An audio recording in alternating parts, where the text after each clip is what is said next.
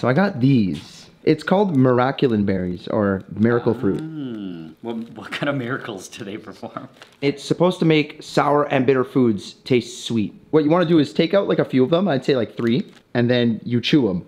Okay, and you can swallow them, right? Yeah, once they're like completely chewed. Okay. So I wanted to try having you try some lemons.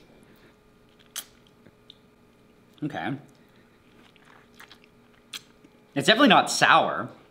It just tastes like lemonade now. Like sweet lemonade? Sweetened, but not over the top. So the other thing I want to try is the most bitter thing that you have. Denatonium benzoate? Yeah. So here, it's a Okay. pre-made solution. Okay.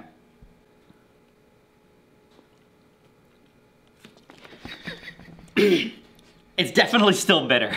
Oh man. But I would say that for this, which almost made me throw up last time, it's pretty good.